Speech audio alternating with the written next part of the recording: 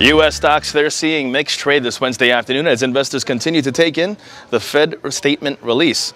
Meanwhile, in economic news, new home sales jumping to a seasonally adjusted annual rate, 544,000. That's up from an upwardly revised November figure of 491,000. Shifting focus now over to the Forex market, the U.S. dollar, that's under pressure. The euro dollar, that's where we begin, 0.08% higher, 108.74. The British pound U.S. dollar pair, about 0.5% lower, 142.72. And the U.S. dollar Japanese yen pair, 0.4% higher, 118.88 yen. Now, trading central analysts continue to remain focused on the U.S. dollar Canadian dollar pair this afternoon, which is under pressure below the resistance at 141.60. Short positions below the resistance at 141.60 are favored, with targets at 140.45 and 139.85 in extension.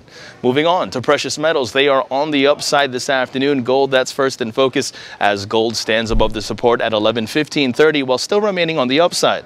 The rising 50-hour moving average maintaining the upside bias, and long positions above the support at 11.1530 are favored, with up targets at 11.23 and 11.28 in extension.